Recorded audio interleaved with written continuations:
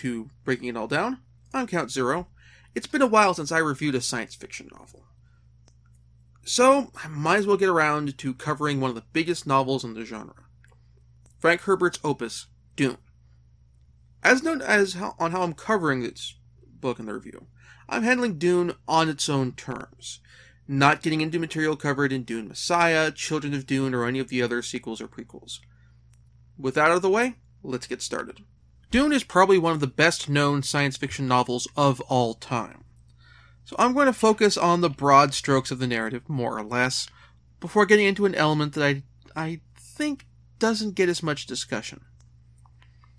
Dune follows Paul Atreides, the son of Duke Leto Atreides, and his concubine, not wife, the Lady Jessica. Paul's mother was instructed by the Bene Gesserit, the matriarchal holy order that is the religious center of society in the future, in order to bear a daughter to Leto, in the hopes of marrying her off to the heir of House Harkonnen, in the hopes of avoiding the destruction of both houses and producing a messiah, the Kwisatz Haderach, who have a degree of psychic perception that the Bene Gesserit themselves lack.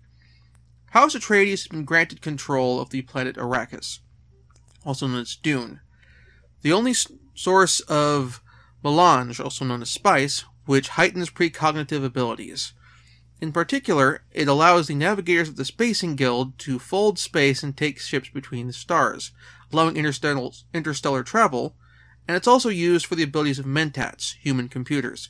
Both of these are required for a functioning society, as an event in the past called the Butlerian Jihad made computers a taboo. Further, the withdrawal symptoms for spice are universally fatal, and even after one dose, you have to keep taking it. If galactic society is to function, the spice must flow. If spice shipments stop, the universe will collapse into a new dark age, as untold quadrillions will likely die, and interstellar travel will stop for a very long time. However, House Atreides has a long-standing vendetta with another noble house, House Harkonnen. House Harkonnen forms an alliance with the Emperor Shaddam IV, to destroy House Atreides in its entirety. However, Paul, his mother Jessica, and some of their other vassals, we learn later, survive, and join up with the Fremen, the indigenous people, sort of Arrakis. The Fremen are a spiritual people, somewhat narratively inspired by Islam, and they train Paul how to survive in the desert, and Paul in turn trains them in the forms of fighting that he's learned from Jessica. And after the Fremen's previous Reverend Mother dies of old age, Jessica takes over as their Reverend Mother, and they start a war against House Harkonnen. In the process of this war, Paul learns that he is the Kwisatz Haderach, and after drinking the Water of Life, the same substance which allows Jessica to assume all the memories of the previous Reverend Mother for the Fremen, Paul also learns he has a level of precognition which makes him dangerous to pretty much everyone. The Fremen take on the Emperor and Baron Harkonnen, resulting in the deaths of the Baron and his heir, Fade Rautha, and Paul basically becoming Emperor of the Galaxy. Again, that's the super broad strokes version. If I was going to get into super nitty-gritty detail over the story, I could end up with a video series that makes SF Debris' review of the Foundation trilogy look minuscule, just with one book. There's a massive amounts of depth to this book, and every time I read it, I discover something new about the story.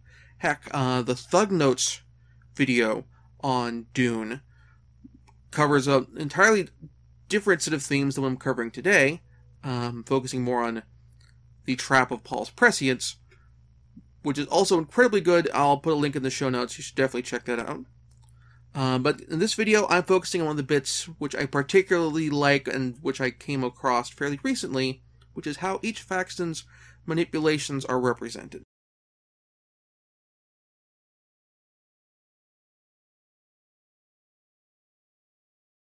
The story of Dune is probably the dictionary definition of the 50s Xanatos pileup, as every faction has their own agenda, and with two exceptions, every faction has one thing about their plan that nobody knows except one or two, and which they're afraid of people knowing. There are two exceptions to parts of this rule.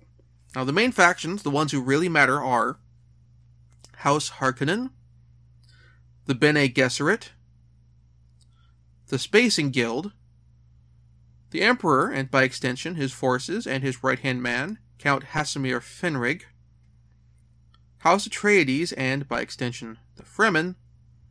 So let's go through these in turn. Let's start with the Emperor. The Emperor's trump card in pretty much any conflict that he has is that he has quite possibly the best troops in the galaxy. The Sardaukar. Crack shock troops with undying loyalty to the Emperor and trained on a planet that is kept secret. That secret being that the Sardaukar trained on the prison planet of Seleucus Secundus, with all of their members being inmates. Seleucus Secundus, however you pronounce it, is one of the hardest, toughest planets in the galaxy, one which is barely habitable, with the only comparable planet being Arrakis. Which means whoever is in control of Arrakis could potentially, if they figure things out, produce a fighting force that is comparable to his, making them not only a political rival, but a military one. Emperor Shaddam IV suspects this of Duke Leto Atreides and allies with House Harkonnen because of this. However, the financial value that comes from having the monopoly of the harvesting and export of spice from Arrakis means that it's just too valuable as a tool to placate other noble houses for House Carino to hold on to it themselves. Additionally, it would probably draw attention to the fact that the Sardaukar are from Seleucus Secundus, or possibly also Dune. There's an amusing bit later in the book, where Shaddam's paranoia over this whole thing almost causes him to get House Harkonnen, in particular the Baron, thinking about this as well. The Fremen Rebellion goes on, and House Harkonnen has been put in charge of Dune. Baron Vladimir Harkonnen, to replenish the supply of workers and spice harvesting, tells the Emperor he's been sending prisoners to work the spice fields, and was even considering sending them to fight the Fremen. The Emperor suddenly gets chilly for no explicable reason, which confuses the hell out of Baron Harkonnen. Now, only two other factions know this secret. One of them is House Atreides, who has indeed figured out the source of the Sardaukar, or at least has some very strong suspicions based on information from Gurney Halleck and others, and the other being the Bene Gesserit. The Gesserit, during their earlier attempts to get the Kwisatz Haderach, tried to use colonists on Seleucus Secundus in an attempt to use the rough environment to make a more spiritually and mentally disciplined people. However, House Carino invaded and turned into their prison planet. We see this, well, what's implied to be this, when Lady Jessica drinks the water of life. Now, the Bene Gesserit are a more political force, and their political goal is to, as I mentioned during the synopsis, create the Kwisatz Haderach, a precognitive who can perceive things that the women of the Bene Gesserit cannot. House Atreides knows this through Lady Jessica. Well, sort of. She hasn't really told this to the Duke. And Count Fenrig of House Carino may know this, as he was an earlier attempt to get a Kwisatz Haderach. Now, the Spacing Guild, in order to fold space, needs tremendous psychic powers to basically know where everything in the cosmos may be at any one time. And then, of course, to fold space itself.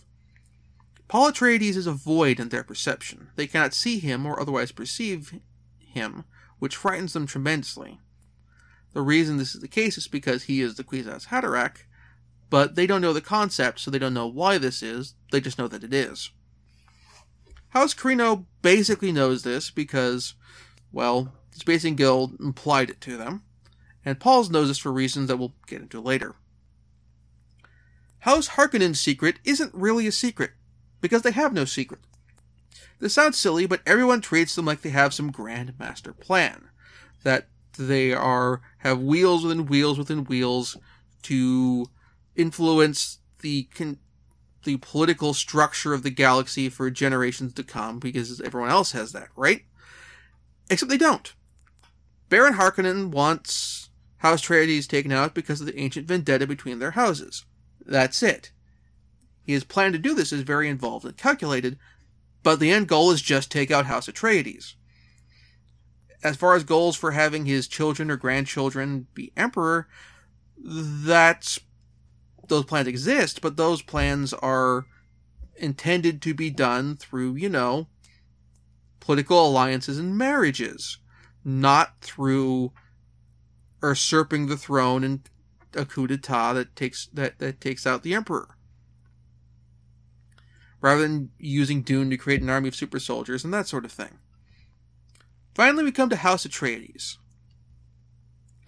Putting aside Leto's plan, which is actually fairly modest, to increase Leto's standing and get more political power for the independent houses, or the lesser houses, Paul wants revenge for his father, and when he realizes that the galactic system is as a whole basically responsible for what's happened to him and his family, he wants to shake up the system. Had no one acted against House Atreides, it's likely everything would have been fine, and the status quo would not have suffered the galactic table flip that it experienced by the conclusion of the story. In fact, if you were to look at the story from the perspective of the Emperor, this would fit the structure of a tragedy. The Emperor falls, and House Carino's basically is set back to one planet through actions entirely of their own making. And at any time they could have probably stepped away and saved themselves, but they didn't. In any case, House Atreides was nearly wiped out. Paul and Jessica fled to the hands of the Fremen, which ultimately led to them being supplied with everything they needed to extract their revenge because of their other two secrets. The first belongs to the Fremen in particular. This is kind of the Fremen secret. Now, Liet Kynes, the Imperial Planetologist, knows this, and it's theoretically possible he may have disclosed this to the Emperor, but considering that Liet Kynes had gone native, odds are pretty good he hadn't. He respected the Fremen too much. This secret is the knowledge of how spice fits into the Dune ecosystem, and that effectively, spice is the excrement of a adolescent Shai-Hulud, the massive sandworms that travel the deserts of Arrakis. The Fremen have a close relationship with the sandworms, and know that, in turn, sandworms can be killed outright with water. Thus, they can kill sandworms, although they normally wouldn't, because they have a reverential relationship with them, and limit or end the production of spice on Dune. This is, by the way, why the ending of the film version of Dune, the David Lynch version, with Paul causing it to rain, is incredibly stupid, but that's something for another time. The second is because Paul, as the Kwisatz Haderach, knows everyone's secrets. The Emperors, the Spacing Guilds, the Bene Gesserit, everybody. Bene Gesserit knows that Paul's bloodline should be able to produce the Kwisatz Haderach, but they don't know he's it. He's the goal that they've been trying to get to for generations, and they got it early, and they got it without knowing it, and they don't control it. The Spacers can't read Paul, but they don't know why. And that's because they don't know anything aside from the fact that they just can't read or predict anything about him. It's because when their precognition runs into Paul's precognition, the Guild's precognitive abilities basically go down the he knows that I know that he knows that I know hole, and just shut down. There are a couple other sub-schemes here and there, like Leto's Mentat Thorfar Hawat being captured and enslaved by the Harkonnen after Baron Harkonnen's Mentats killed in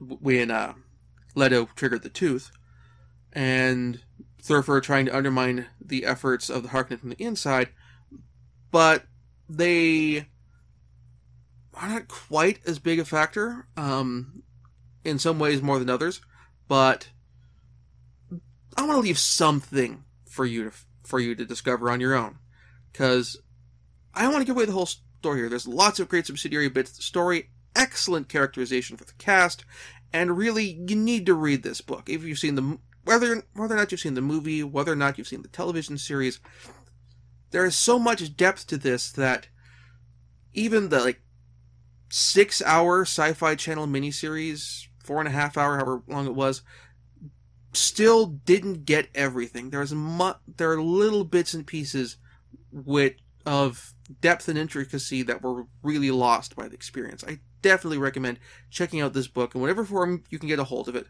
Novel, audiobook, whatever.